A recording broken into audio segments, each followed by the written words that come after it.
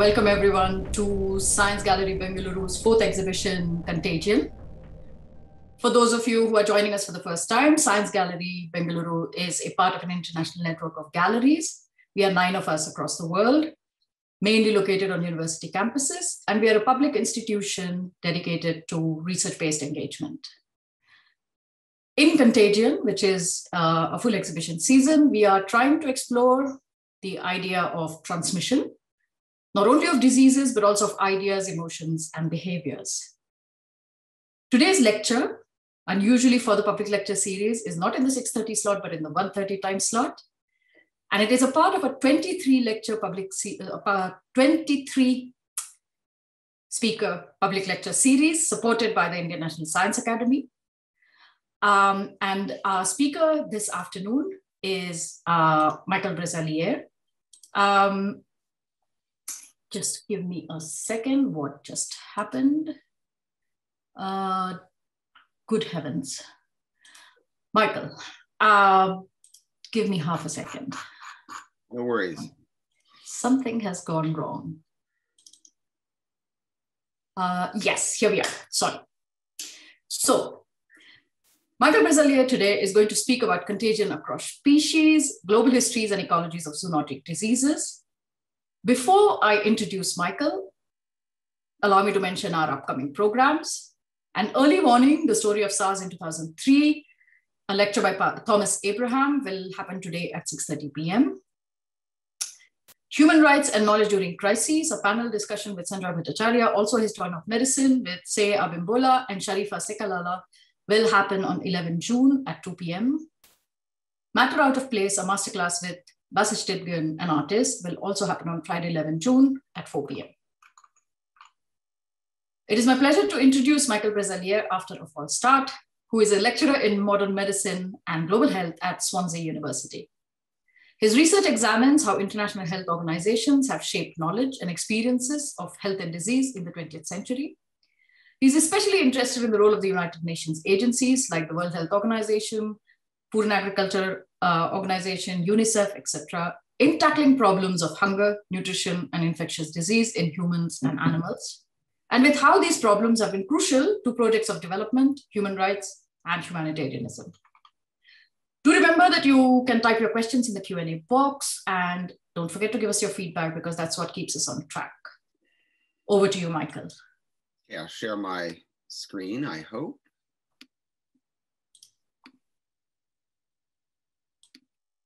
Is that visible? Yes, it is. Great.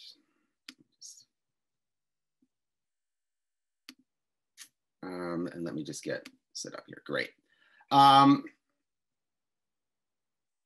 Just a couple. Okay, great. Thank you very much for that introduction. And it's a great privilege to be asked to give this lecture and to be able to participate in this timely and very important exhibition. Now, this lecture is about infections that move across or between species, particularly between animals and humans. And these infections have been labeled zoonoses or zoonotic infections. And you recall, I think, that very early on in this pandemic, the virus that causes COVID-19, SARS-CoV-2, was suspected of being such an agent. And quite quickly, it was thought to come from bats via an intermediate host. Now, this hasn't been established, but that's been the theory. And I'm just going to put a graphic up for you just to sort of remind you of this concept and this idea. Now, one reason why COVID-19 was suspected of being a zoonosis was that an event of this kind had been anticipated for many decades. According to various estimates, zoonotic infections account for up to 70% of all new and emerging diseases in human populations. And these include Ebola, SARS, and of course, avian flu. For many years, the World Health Organization and others have been warning of a zoonosis likely coming out of China or Southeast Asia and spreading around the world. But the predicted candidate was not a coronavirus, but a bird flu virus. which, if it acquired the ability to spread rapidly through immunologically naive populations, would become a global pandemic, just as COVID-19 virus has done. So over the last year or so, we've witnessed the world trying to get to grips with a new zoonotic disease. As Sheila Jasanoff showed in her opening address of this exhibition, the results have been rather mixed. Scenes of funeral pyres in India serve as a stark reminder of lives lost in every part of the globe and of the collective failure to respond effectively. Now, in some countries, mass vaccination has put a different future with COVID onto the agenda. Statements have been made to the effect that, as the British Health Secretary put it earlier this year, with vaccines and treatments, COVID-19 will, quote, become another illness that we have to live with, like flu, close quote. Now, as an historian of infections, and particularly of influenza, this statement ignited a number of questions. What does it mean to learn to live with a new epidemic disease? Can influenza, which we've been living with for a long time now, provide us with examples of how this might happen? And if so, what are these? And can or should the history of one disease serve as a guide, a benchmark, or even a warning for the future of another? Now, one reason to ask these questions is that influenza has become a paradigmatic zoonotic disease, the only one, say besides plague and now COVID-19, that has developed into global pandemics. So my lecture reflects on how we might live with a new zoonotic disease, COVID-19, by looking backwards at how we've come to live with another, influenza. Now let me lay my cards on the table, as it were. Flu's history offers instructive examples for how humanity has learned to live with a global zoonotic infection. I don't have any doubt about that. But this history also should teach us how not to live with a zoonosis, what not to do. And hopefully that comes clear in what I have to say. Part of my research explores how zoonoses have been framed as global health problems. Now, zoonoses likely have been affecting humankind since we began to domesticate animals, so for a long time. But it is only recently that the concept of zoonoses has been developed and used as a framework for identifying and addressing infections that spread between animals and humans. Indeed, it's only since the 1950s and 60s, through the work of the World Health Organization, the Food and Agricultural Organization, and other international agencies, that zoonoses have been framed as significant global problems. This development coincided with and was shaped by the framing of influenza as one of these kinds of infections. What I want to show today is that the history of framing influenza as a zoonosis intersects with the framing of zoonosis more generally as global problems. Looking at these intersecting histories is important, I think, because among other things, it highlights the assumptions and even agendas in framing as a disease as a zoonosis. Hopefully, this allows us to think about the implications of framing COVID-19 as such a disease, for how it is represented and understood, for how it shapes public health policies and approaches, among other things. Most of all, historical perspective can help remind us of the enormous challenges in managing a zoonotic disease on a global scale. Now, looking for historical analogies between two different diseases needs to be approached with caution. As an historian, I kind of have to be very cautious in this respect. Despite certain similarities, COVID-19 and flu are different diseases caused by different viruses with different biological characteristics, as much as is pretty much known. But another issue is that influenza is a disease with many identities. The late 19th century physician, Sir Clifford Allbutt, called flu the, quote, most protein of protein diseases. And over the last 100 years, as it became better understood, its identities have only multiplied. Think of it. Flu takes the form of pandemics. The last century has seen 4, 1918, 1957, 1968, and 2009. It takes form as seasonal influenza, which appears almost every year as a familiar and unwanted visitor. And there are, of course, animal influenzas, the most notable of which is bird flu, avian flu, which I've already mentioned, which pandemic planners over the last 30 years or so have predicted or anticipated as becoming the next global pandemic. Now, this multiplicity raises important issues for anyone looking to flu as a historical reference. Which flu should we use when making comparisons with COVID-19? Now, I doubt anyone suggesting we live with COVID like we live with flu has had the 1918 pandemic in mind, which killed between 50 and 100 million worldwide, the vast majority of whom were in the colonial world at the time. Rather, it's likely that it's some version of flu that we've adapted to since 1918. And for simplicity's sake, I'll call this modern flu. The suggestion that, the suggestion that we might live with COVID as we have with modern flu carries with it a set of assumptions. And in particular, it suggests a specific way of managing our relationship with the disease. Let me just take a quick drink.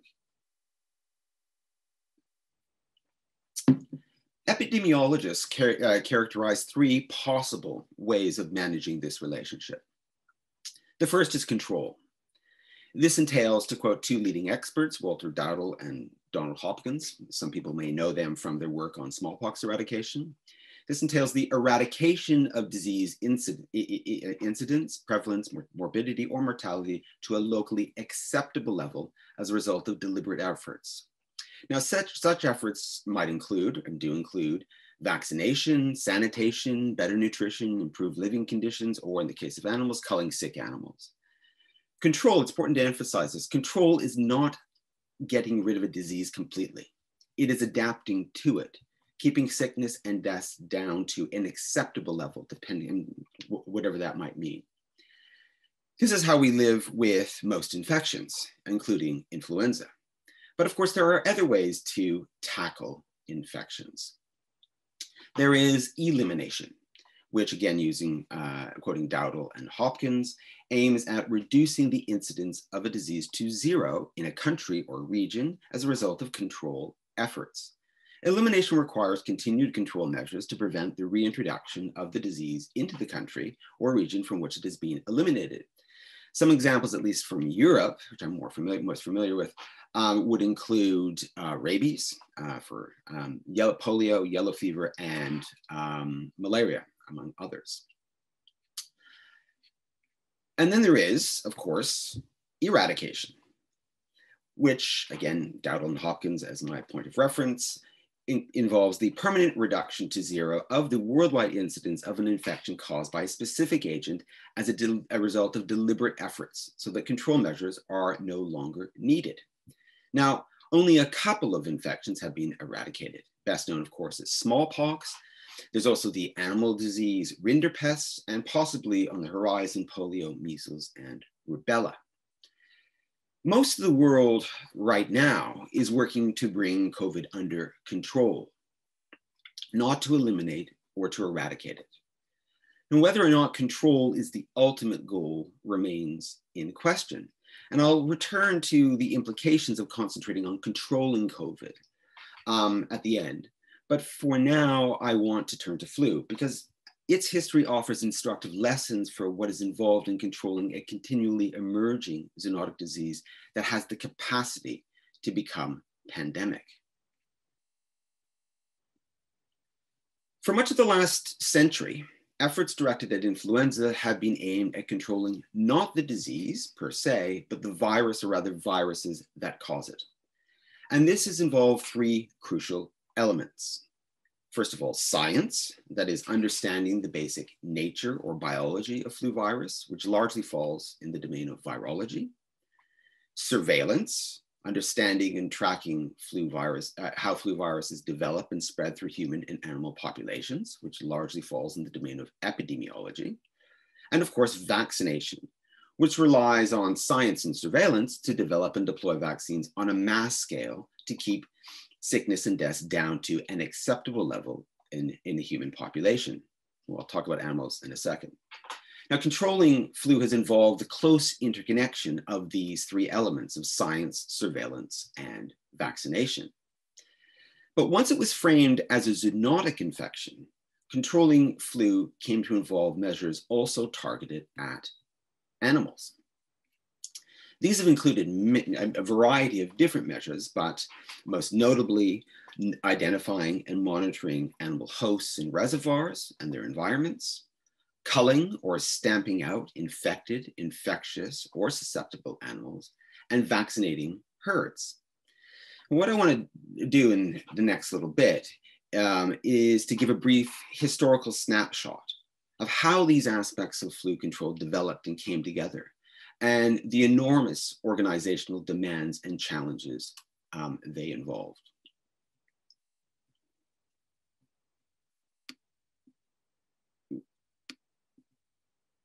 First, the science of, sorry, just sort my slides just very briefly there. First, the science of flu viruses. Understanding flu viruses as zoonotic agents has been over 90 years in the making. Its history begins in 1930 when the American animal pathologist Robert Shope identified a virus from cases of swine flu at the Rockefeller Institute of Pathology at Princeton and established its key role in the disease. Shope's discovery spurred work on the specific cause of human influenza, which researchers had failed to determine during the 1918 pandemic. In 1933, a small team of British Medical Research Council researchers in London isolated a virus from suspected cases of human flu and soon established it as the primary cause of the disease. These discoveries were widely heralded as crucial steps towards getting to grips with flu. Everything thereafter came to revolve around understanding the virus, its biology, how it spreads, how it infects and causes disease, where it comes from, and what are its natural hosts and environments. Through the 1930s, researchers around the world pursued the virus with the goal of finding ways to produce treatments, but especially vaccines. Yet as researchers shared and compared viruses, they stumbled upon a major new problem. Flu virus was not one virus, but many. The world appeared to be full of virus variants. By the early 1940s, it was becoming clear that rather than being stable or fixed entities, flu viruses were constantly changing. They were mutating and evolving. Antigenic variation, as it came to be known, would prove to be the single most important research and practical problem associated with flu through the 20th century. It illuminated old problems and introduced new ones. On the one hand, it offered important clues as to how and why flu epidemics developed and why flu returned year after year. On the other, it threw up major practical problems for developing and producing vaccines. How to determine which variant to use in a vaccine for a given flu season or epidemic. Choose the wrong variant, and the vaccine would be a dud. To address these problems, in 1940, British and American researchers established a system for classifying flu viruses according to their serological type. The three main types were eventually characterized: A, B, and C viruses. While all three affected human populations, A viruses caused the most trouble. They would be linked to all major flu pandemics and most seasonal flu outbreaks. The potential problems variation posed to vaccines first became evident shortly after the Second World War. During the war, the US Commission on Influenza, led by the virologist Thomas Francis Jr., launched a major push to develop and mass produce a vaccine for American and Allied troops. The commission provided an organizational model for controlling flu, but it rested on one flawed assumption. Francis and his colleagues viewed virus variation as finite and thus limited. They believed that as long as a vaccine was made from a reasonable cross-section of variants, it would be effective. Not everyone shared this view.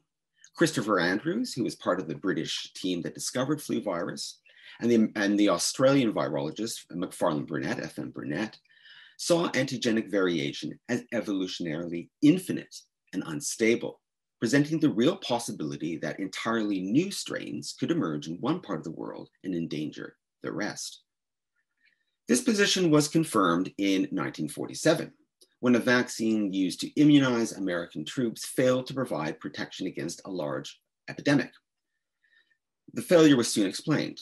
The epidemic was caused by a new influenza A variant, first identified in Australia. The experience showed that new virus strains could emerge from any part of the world.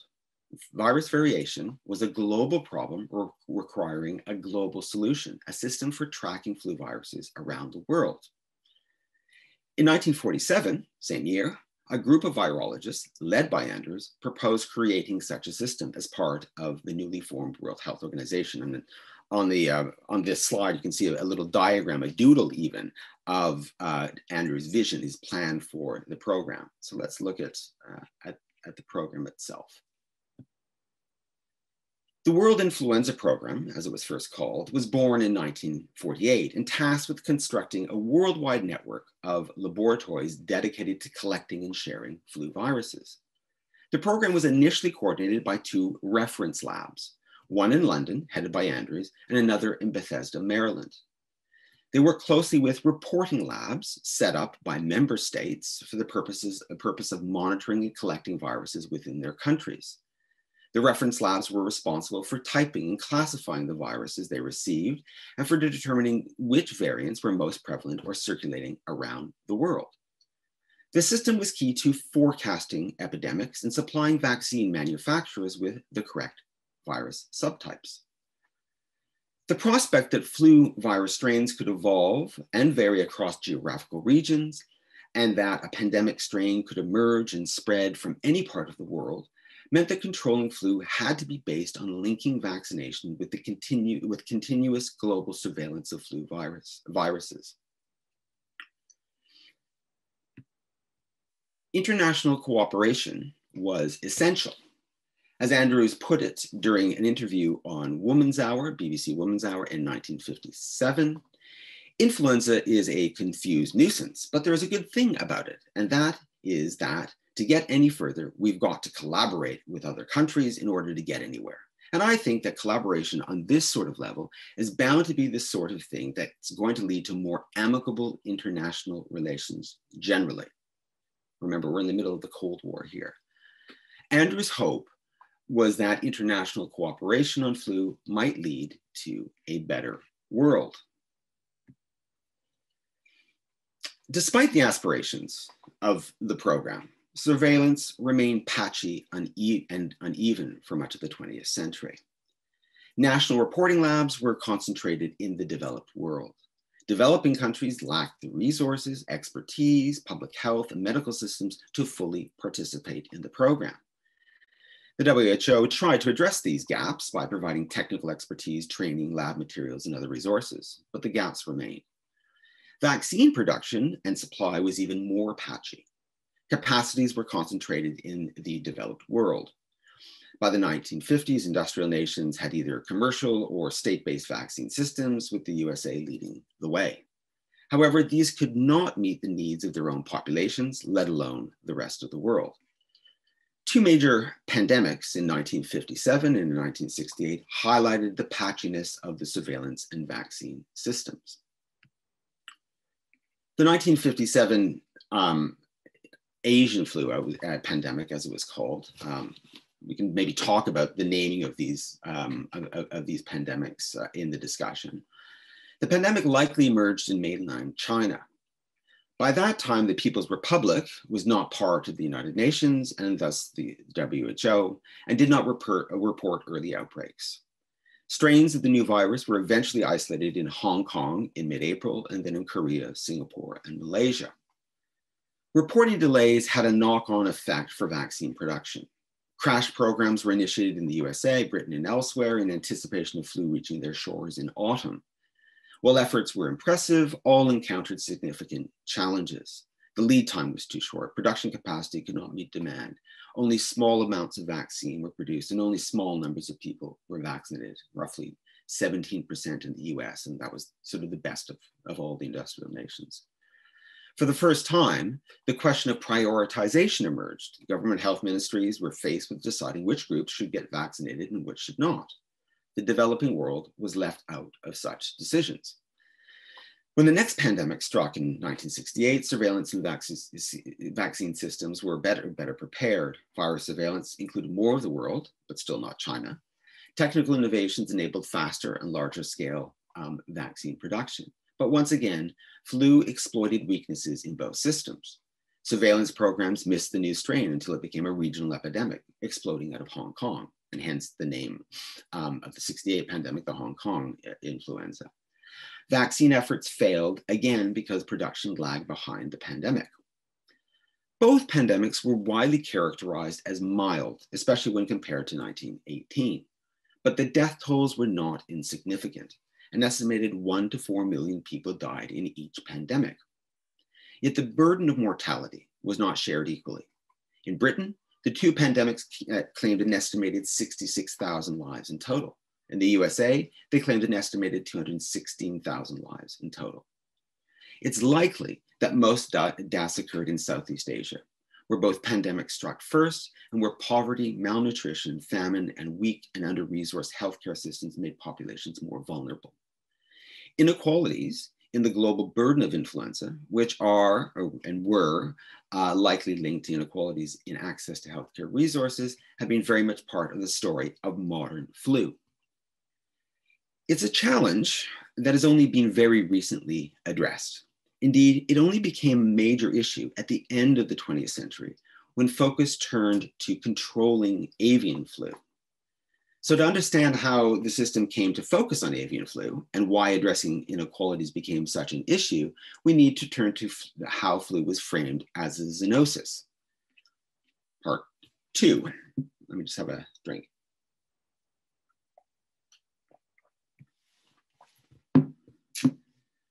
Perhaps the biggest breakthrough in influenza science was the recognition that flu viruses affected animals, and most crucially, that animals served as reservoirs and hosts from which viruses could spread into humans. We now know that all flu viruses that affect humans started out as animal viruses. Now, the idea that this might be the case was first proposed in the early 1930s by Richard Scho. He suggested a possible connection between the 1918 pandemic and an episodic of so-called hog influenza that broke out at the same time in the American Midwest. Interest in the possible role of animals as flu virus reservoirs and hosts began to be systematically explored in the 1950s and 60s as part of efforts to better understand virus variation.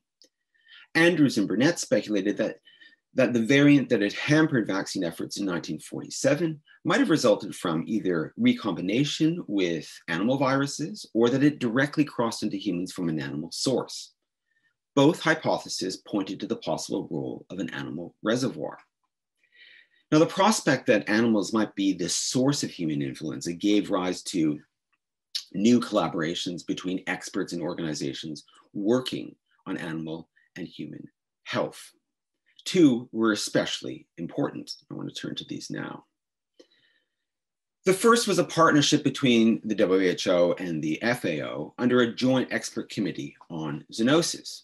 The committee brought together the WHO's Veterinary Public Health Unit, headed by the American veterinary scientist Martin Kaplan, and the FAO's Animal Health Branch, headed by the British veterinary expert Thomas Dowling.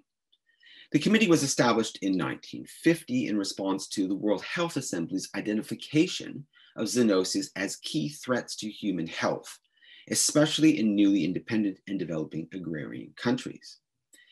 The committee was tasked with identifying zoonoses that were evident world problems and for which effective control measures existed or could be developed. Over the next decade, it established a standard definition of zoonoses, which brought over 100 different infections under one general category. And the definition was quite simple. Zoonoses are those diseases which are naturally transmitted between vertebrate animals and man, sick humans. It's worth noting that all the zoonoses prioritized were, with perhaps the exception of rabies, infections originating from or affecting domestic livestock, cows, pigs, chickens, sheep, amongst others. Why was this important? It was important because improving the health and productivity of livestock had become an integral part of a UN-wide agenda to tackle the mounting problem of world hunger. The agenda called for massive increases in food production in the developing world. While crops were a major focus, leading to eventually the Green Revolution, so too were livestock. Improving their productivity to get greater yields of milk and meat was crucial to addressing world food problems. And this could only be achieved by addressing threats to animal health. Hence, the essential role of veterinary experts in this campaign. Animals affected by zoonosis had long been regarded as costly impediments to production and as transmitters of infections to humans. But their vital role as food sources for hungry humans led to the realization that, in addition, infected animals produced less food for humans, thus posing a dual threat to human health. So there's a variety of connections that are being made between human and animal health and disease here. And these connections were highlighted by one of the committee's leading experts, the Swiss-American veterinary scientist Karl Mayer, in a technical paper on the zoonoses in relation to rural health that he presented to the 7th World Assembly in 1954. I'm not going to read this whole quote, but I'll just give you a little essence of it. One need only consider all of the adverse effects of the zoonosis to realize the urgency of control. Loss of life, acute and chronic illness of inhabitants of rural areas, loss of life and impairment of productivity of farm animals with all of the social and economic implications, and loss of life and acute and chronic illness of city dwellers to whom the zoonoses spread. The last line I think is very important here. Some of the diseases are detrimental to rural populations because of their direct effects on the health of farm people. Some are important in their effect on the world's food supply. On the world food supply. In pointing to the complex challenges that zoonoses pose, and especially their connections to problems of food production, Mayer laid out an agenda for positioning veterinary expertise as integral to their control. Tackling zoonoses, in developing countries particularly, would require extensive technical assistance, close cooperation between physicians, healthcare workers, and veterinarians, and between veterinary and agricultural agencies. Now, Kaplan and Dalling, the heads of the FAO, the Joint Expert Committee, sought to implement this agenda. Their units coordinated epidemiological studies and basic laboratory research on zoonoses, including the development and standardization of diagnostics, treatments, and vaccines.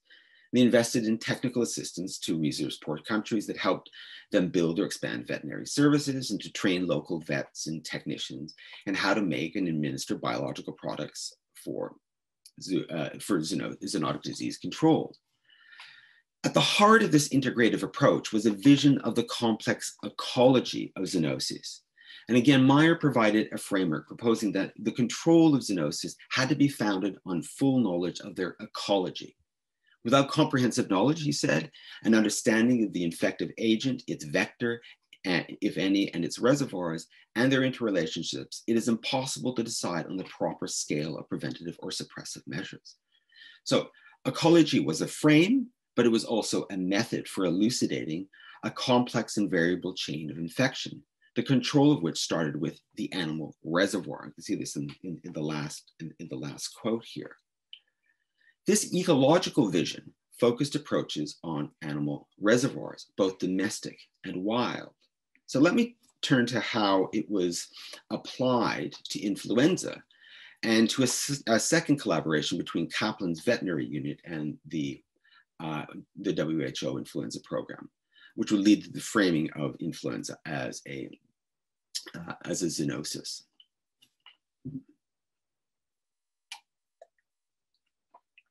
From the early 1950s, Kaplan worked closely with Anthony Payne, who's the director of the influenza program in Geneva, to coordinate surveys of viruses related to human A viruses in wild and domesticated animals around the world. The role of a new virus in the 1957 pandemic added urgency to these efforts. A viruses related to human strains were soon found in pigs, ducks, horses, chickens, among others.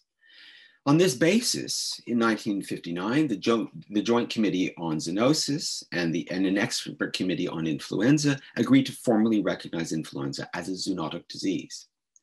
The big question was whether one or more of these animals played a role in the changes to the virus that cause epidemics and pandemics, and how this happened.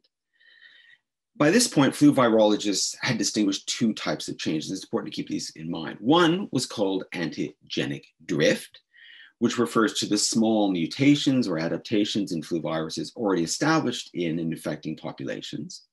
And slight changes in a prevailing strain can explain why flu infection never produces lasting immunity and why flu returns each year. So that's one issue that explains sort of seasonal flu. The other was called antigenic drift. And this was the big concern. And it refers to the rare instances when a new virus suddenly replaces an established type, potentially causing a pandemic because populations have little or no immunity against it.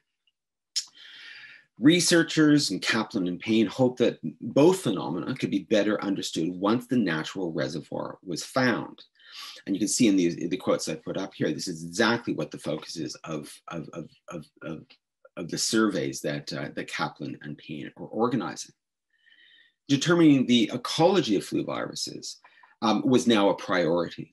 And epidemiological surveys scaled up considerably in the 1960s.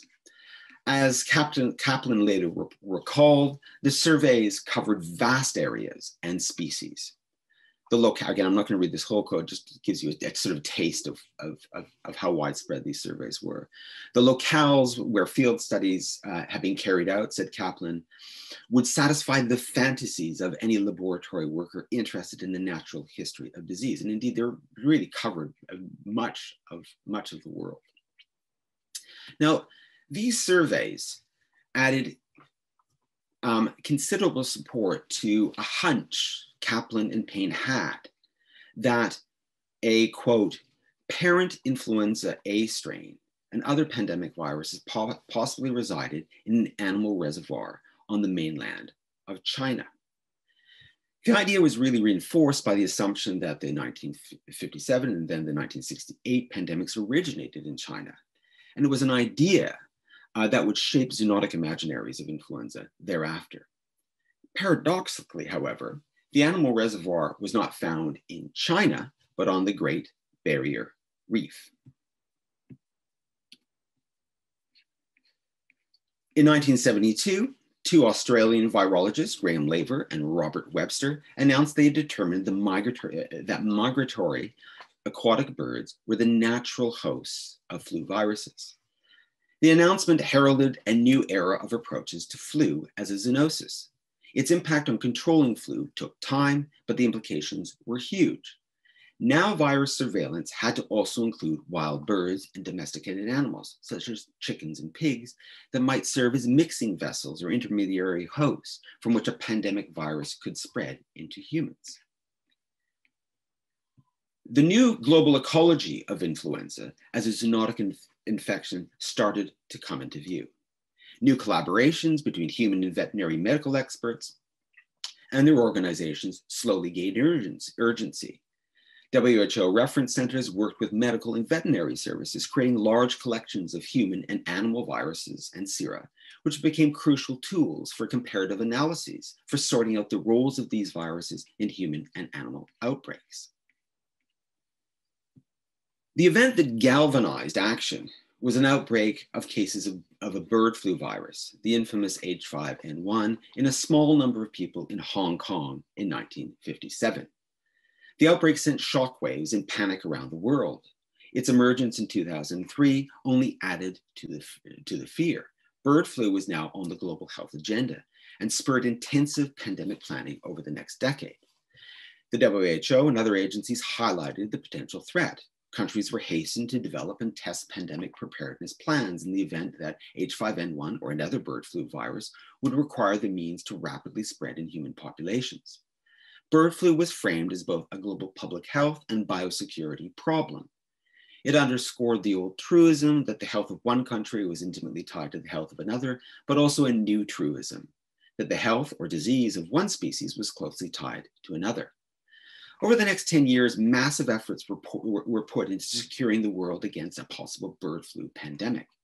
Considerable resources were invested in the capacity of lower and middle income countries to participate in flu virus surveillance. Because WHO and FAO experts and most others assumed that the next pandemic virus would emerge from Southeast Asia, a number of countries, China, Vietnam, Indonesia, Thailand, among others, became key sentinels in the system, with well-trained experts and equipped labs tasked with tracking and sharing animal viruses. And this facilitated rapid responses to small outbreaks of avian flu in humans and larger ones in growing livestock industries in the region, where poultry and pigs suspected of being infected were stamped out. But as anthropologists Frederick Keck, Lyle Fernley, and Christos Lanteras have argued, it's critical to pay attention to how the ecologies of flu viruses were being framed. Rather than focus on massive poultry and pig production facilities that had sprung up since the 1990s as part of the so-called livestock revolution, experts and officials focused on backyard producers and wet markets as spaces of viral emergence. Fears about such sites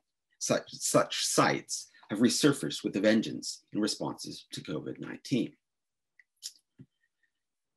These were not the only problems with the systems developed to tackle avian flu. Asian countries played a vital role in virus surveillance by freely sharing strains isolated within their borders with WHO reference labs. These strains were then passed on to vaccine manufacturers, but Asia gained little benefit from this arrangement. While viruses were freely shared, vaccines were not. They were still being produced by and for first world countries, and this despite the fact that people in Southeast Asia were most at risk. A kind of flu vaccine nationalism reigned. In 2006, Indonesia sparked a crisis when it stopped sharing virus samples, particularly avian flu virus samples. Indonesia argued that the WHO system failed to secure reciprocal sharing of key benefits, particularly access to vaccines. Supported by a number of other Asian countries, Indonesia demanded that the World Health Organization ensure that the benefits of their sharing viruses be more equitably distributed. Now, change did not come quickly. No agreement was in place for the 2009 swine flu pandemic, which only deepened developing countries' mistrust because, once again, vaccines were not shared. After 4 years of negotiation in May 2010, the Pandemic Influenza Preparedness Framework, the PIP, was formally approved by the World Health Assembly. I haven't had time to go into details, but it's fair to say it was a mixed result. It only directly addressed vaccine sharing. The framework was not adopted as international law, so it was not legally binding. Developed countries were not obliged or encouraged to donate portions of purchased vaccines. Vaccine manufacturers agreed to assist developing countries in exchange for virus samples. Assistance mostly took the form of technical support for participation in surveillance with little investment in vaccine capacity. Vaccine manufacturers also agreed to facilitate transfers of pandemic vaccines, but not seasonal vaccines. And crucially, intellectual property rights on vaccines remained protected. Now, as international legal scholars David Fidler and Lawrence Gostin have argued, while an important step, this framework maintained the status quo on fundamental issues of sharing essential resources for controlling flu. The problem of unequal access to a vital health resource, and thus also, in a way, who lives and who dies with flu, remained. Let me just conclude. Fairly lengthy conclusion here, but let me conclude. Let me end with the question I started with. What, if anything, can flu teach us about living with a zoonosis? I hope my snapshot of the global system built to control flu highlights the enormous demands and challenges of living with a zoonotic disease, or rather the ever-changing viruses that cause it and their ecologies. The threat of avian flu spurred or consolidated important forms of collaboration between international organizations, between human and animal experts and agencies, and new conceptions of the interconnections between human and animal health and disease. They lent these collaborations they lent considerable purchase to the idea of one health that human and animal health and their environments are interdependent. Yet, historical perspective on flu should remind us of how hard it has been to adapt to a global zoonosis. International cooperation has been crucial. The role of the World Health Organization and the FAO have been crucial, but questions need to be asked about the interests shaping global health agendas. Controlling flu requires massive investments in science, surveillance, in vaccines, and in healthcare systems.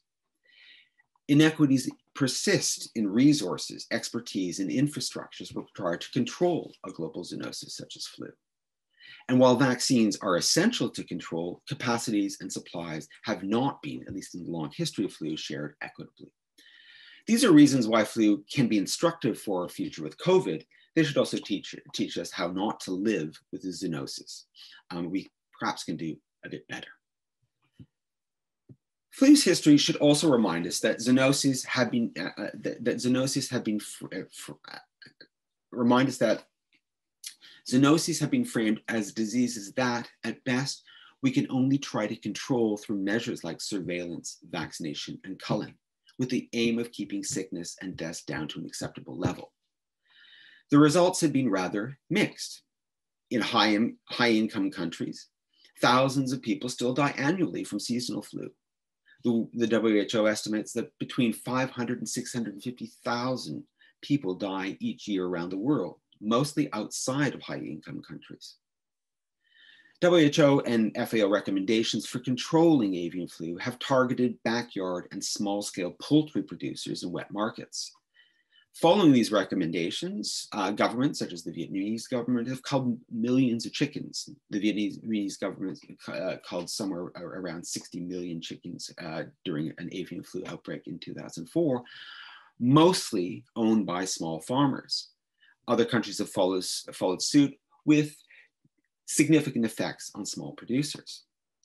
And this has happened despite evidence that large-scale commercial operations have suffered the biggest outbreaks, that they might be sources of viral emergence, and that globalized livestock systems may be key conduits for the spread of new variants. Efforts to control flu have highlighted, but not resolved, global health inequalities. Last bit, and then I will stop. Zoonoses are at the forefront of global health concerns, with influenza regularly summoned to demonstrate the need for collaborative and ecological approaches to their control. Such approaches have a history, but also carry assumptions and agendas that demand historical scrutiny. If we take seriously the fact that zoonoses were first framed as livestock problems, then this means looking at the changing scales and roles of livestock systems. While ecologies of influenza certainly include wild birds in remote places, they are much closer to home, in farms, factories, slaughterhouses, and supermarkets, all of which represent crucial sites for understanding and controlling zoonoses. And this brings me to a final question. Should the ultimate goal with COVID-19,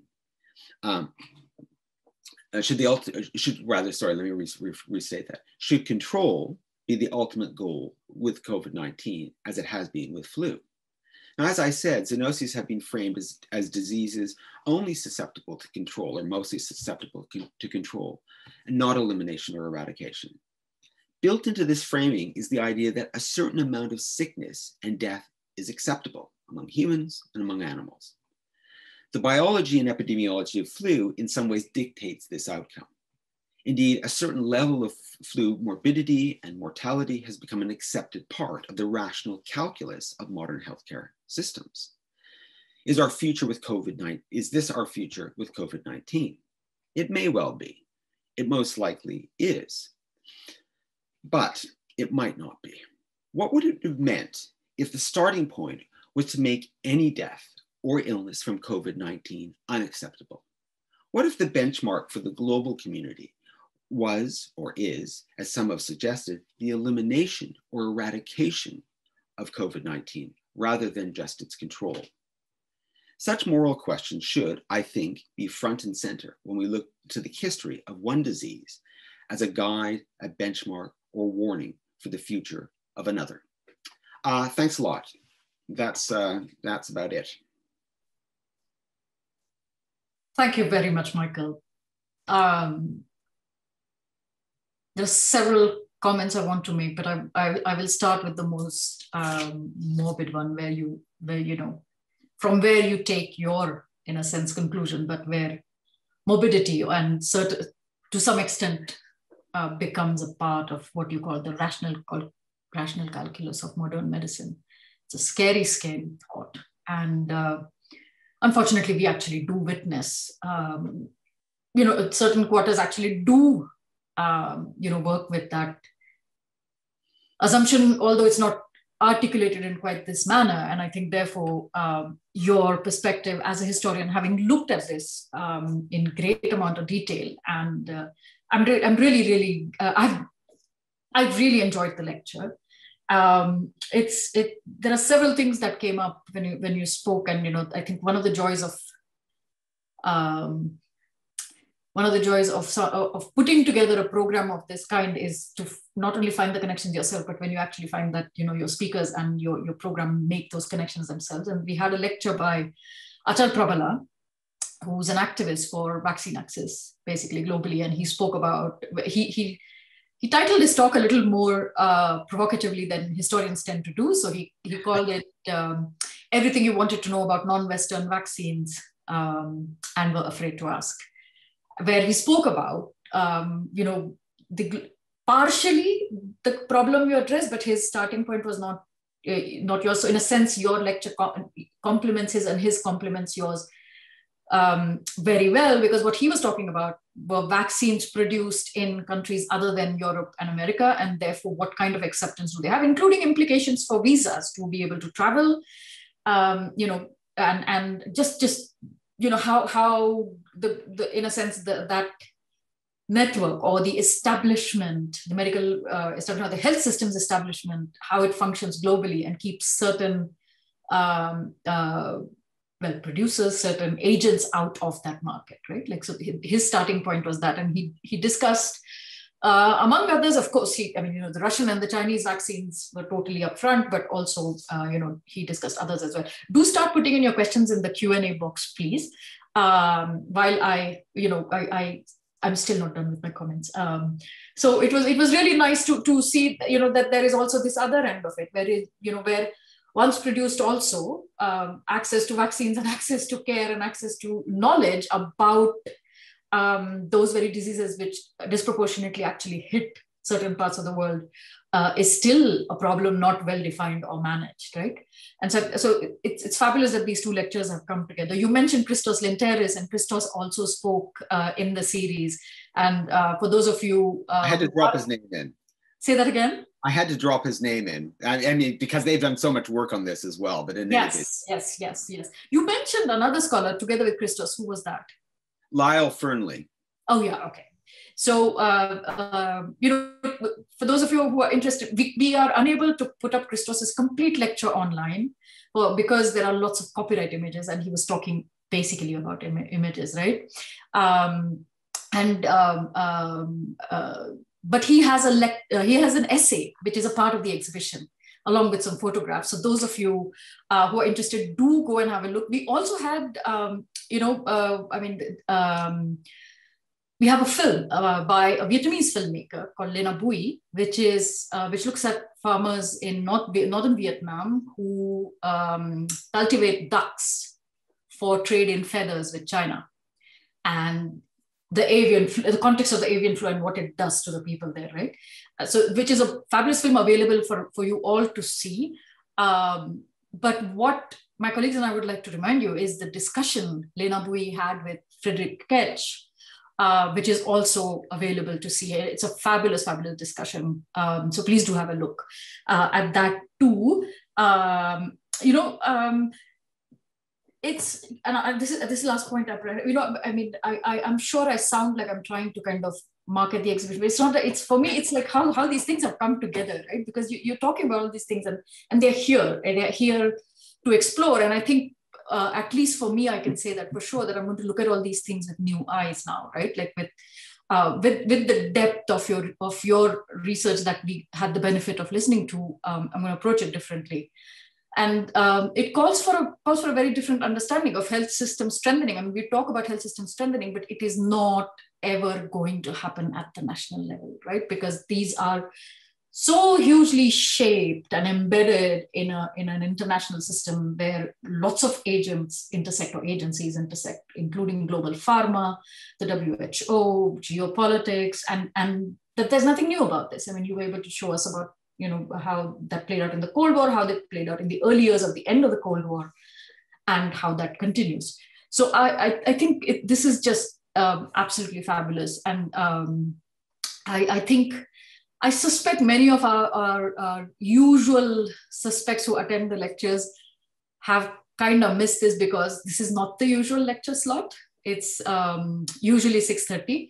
So I'm fairly certain a lot of them are going to come back and make those connections for themselves with the other lectures and everything. So I'll start with the questions, because everything I said right now is just sort of my joy.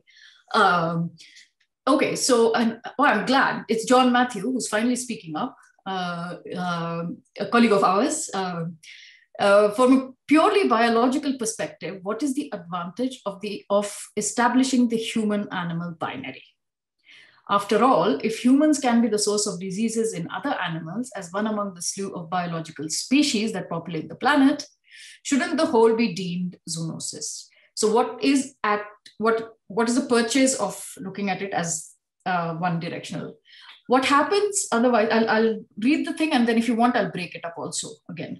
Can I address the first bit, or do you want to read the whole? Because I can see it up on. Oh, you read it out. Oh, you can. Yeah. Yes. Yeah. Okay. So it's a lot of big questions there.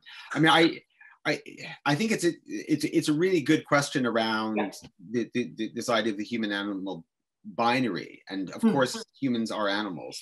We are. I mean, if you're a Darwinian, and I am more or less. I think it's important to keep in mind the early definition of zoonoses that I put up, the FAO WHO definition, referred to zoonoses as infections that move between animals and humans, not from animals to humans. So there's always been a concept that zoonotic traffic can move in both ways. So it's not unidirectional; it can be multidirectional. And it's interesting to note that in terms of flu, which I'm most familiar with, and early discussions about it as a zoonotic disease suggested that actually it was humans infected with human flu virus in 1918, 1919 that infected pigs. And Richard Shope, who's doing all the work on swine flu, developed a theory that there was a connection between swine and human flu, but it was actually one of humans transmitting the virus to animals. So that traffic is actually, it can move both ways. But of course, as a species, if you want to talk about it at the species level, which is problematic, we're self-interested, and we're interested in our preservation. So inevitably, the framing of zoonoses, I mean, there's an idea of being more thinking of our health and disease as being interdependent with animals and our shared environments. But of course, we are species interested in the preservation of the species at that level, drives the framing of zoonoses as a problem of animal diseases affecting humans. And hence the organization of much, but not all, work on zoonoses as controlling the movement of those viruses or pathogens from animal hosts and reservoirs into humans. Sorry, I just wanted to get that. Yes, yes. Oh, no, that's interesting to know that it started out by saying between, and therefore then what happens to, there's no petition for human diseases being set. No, and I also think that for political purposes and financing purposes and what have you, I mean, reframing it as these are threats to human health has wide purchase, and sort of it speaks to a lot of agendas, particularly international health agendas, which if you think of the World Health Organization, it is organized from its inception, for good reason, around protecting human health. And those collaborations with the FAO that it develops is around negotiating the boundaries of, where does human health end and where does non-human health, animal health begin. And it's negotiating those boundaries that's actually really, really fascinating and important. My colleagues on the One Health Project at King's, and also the anthropologists that you referred to, like Frederick Keck and Christos, Yeah. done a lot of work around this question of the boundary. Yeah. Do you are you able to recount examples of diseases that have in fact gone from humans to animals? Are there any notable ones? Not, that's a good question. Yeah. I will have to think about that. I'm sure there are, and I'm sure a zoonotic disease specialist will have some examples. Yeah. I blanked on that question. I should have that. Yeah, no, I don't know any either. So, but that'll be good. Let's look it up. Let's look it up. Okay, so I'll read to you the rest of John's question. What happens otherwise is that it is human versus the rest, where within the rest, there could be infections between other species, but those get black box within the overarching framework of zoonosis. Is the reason therefore solely to be considered at a human societal level vis-a-vis domesticated livestock and onto any non-human species that share diseases with us? Which is your last question. But in terms of the first bit of that, I don't think that infections moving between other species has been black box in this framework at all. I mean, if the classic one would be bovine tuberculosis, which, moves between certain wild animals, say a badger, and domesticated animals like a cow, and also can potentially affect humans living in proximity or perhaps consuming unpasteurized milk. So there's a whole chain of infection that can work there. And there's lots of examples of, I mean, brucellosis would be another example. So I think those, I mean, I didn't mean to sort of suggest that it gets black box. With the domesticated animal connection, I think is just very important because I think it remains front and center in terms of our concerns about zoonoses. I mean, if zoonoses were just happening between wild animals, there might be conservationists and preservationists might be concerned in terms of the fate of animals. But again, it's our species interest. Livestock animals are important because we consume what they produce. Correct. Yeah. And they can be sources of the infections for those, especially people working closely with them, and then they sort of latch onto the sort of global systems of animal food production, and then we're getting in trouble, or that's the concern of this. I would ask you a question which I asked. So we had Uma Ramakrishnan speak yesterday also about One Health. She's an ecologist who basically has been chasing tigers for the last 15 years and spends a lot of time in the field. And I'm going to ask you the same question, which is, given that our audiences come from across disciplines, so, they're not even historians of medicine or historians of science, but they're also, from here, there, everywhere. Can you help us understand what One Health is, and also kind of give us a background to the concept? What is the historical context in which it arises, and to what uses has it been put, and what, in a sense, is the direction of travel now? Well, first off, I'm going to make a little plug for a chapter that Abigail Woods, Angela Cassidy, and I wrote in a One Health, in a book, a textbook on One Health. So that's a good reference. If you can send that along at some point, if you'd like. Sure. One Health is a concept. This is something that my colleague Angela Cassidy did a lot of work on. Is in one sense of really recent provenance. It develops in part, as I suggested, out of concerns with things like avian flu and increasing recognition of the ways in which diseases are caused by anthropogenic changes, climate change and deforestation, what have you. And it coincides with, at least the One Health concept coincides with increasing concern with this new category of diseases, emerging infectious diseases, which gets articulated and shaped at the end of the 1990s. There's a very famous report, the Institute of Medicine report in 1992 on emerging infections. And this is a spur for the consolidation of this concept. But the idea of One Health comes out of another idea, which has a much longer history, which is One Medicine.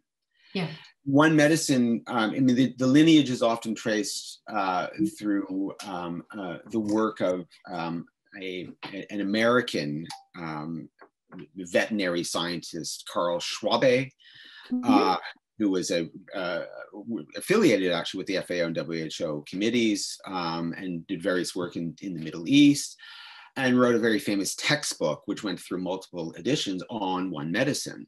And he was a sort of like often viewed to as the, I hate the term, father, as the sort of progenitor of this idea of one medicine, that because of our biological connections, because of our many interactions, human medicine can learn much from animal medicine.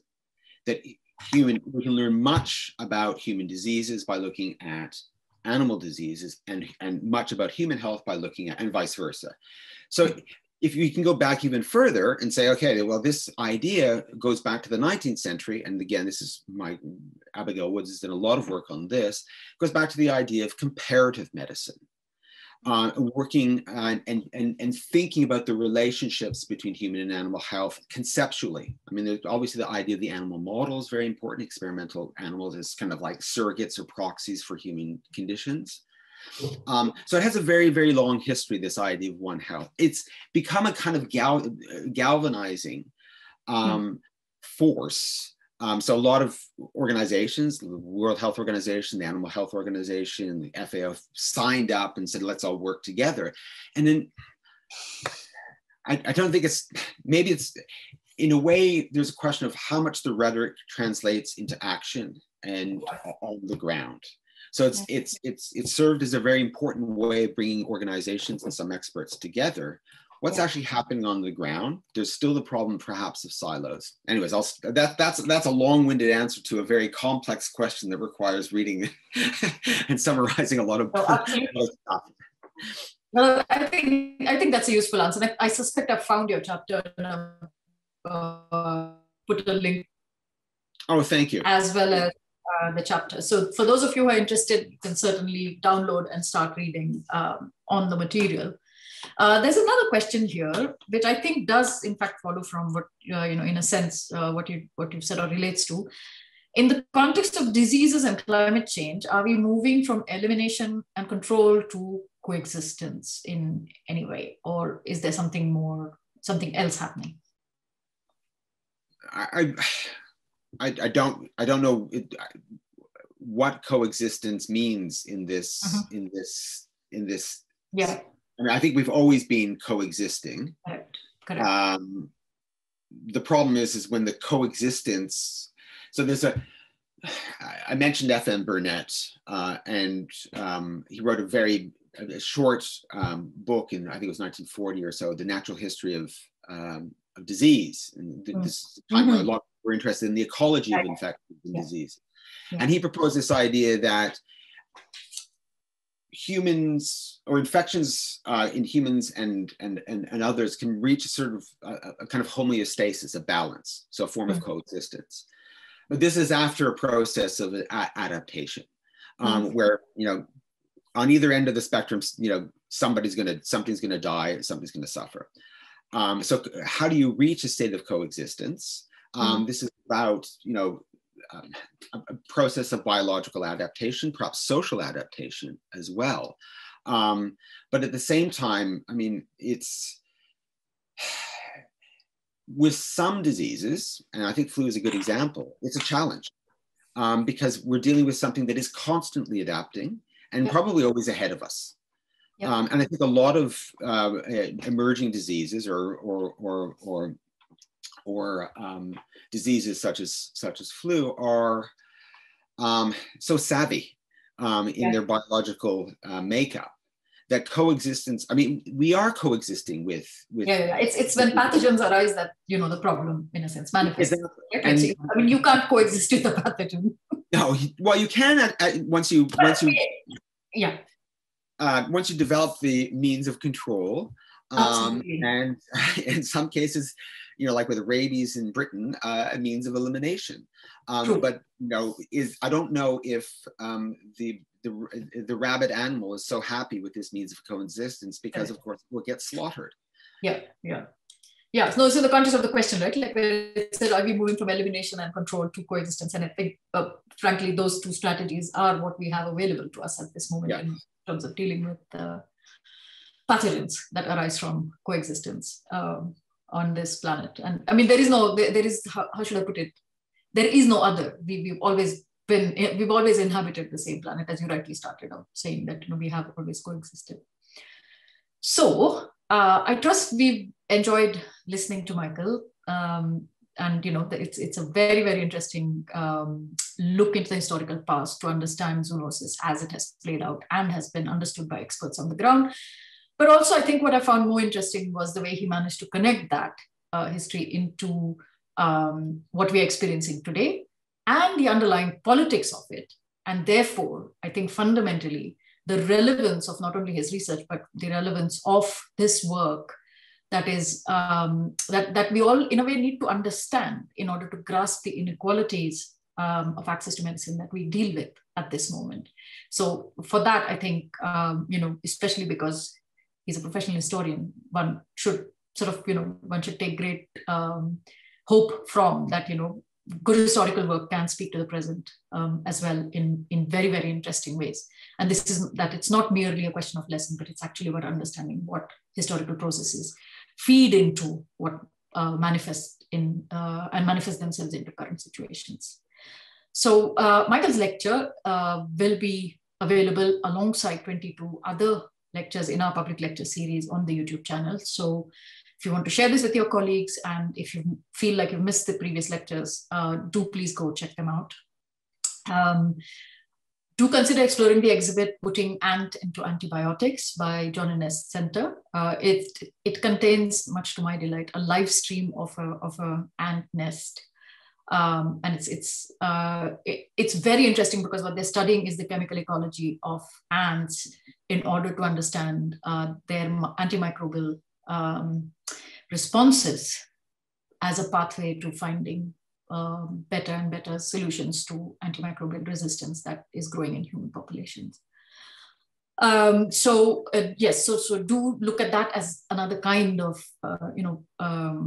way in which we coexist. Do look at Uma's lecture from yesterday, Uma Ramakrishna's lecture on biodiversity, humans and pathogens, which speaks very well to Michael's lecture. And you might be interested in Lena Boy's film From Not Vietnam, as I just mentioned the minute Michael finished his lecture, where Birds Dance Their Last is the name of the film, and also her discussion with Frederick Keck, with both of which are available on the website for viewing. To give us your feedback, to register for future programs. As you're all aware, 13th of June is when our intensive programming ends and we enter a new phase for Contagion and its programming. So do stay tuned in for that. Thanks for joining us this afternoon. And thank you very much, Michael, especially for getting up on a Sunday morning and offering us your time and a wonderful insight into your research. Thank you again, and have a lovely day. Having me. It's wonderful. Thank you. See you. See you. Bye-bye.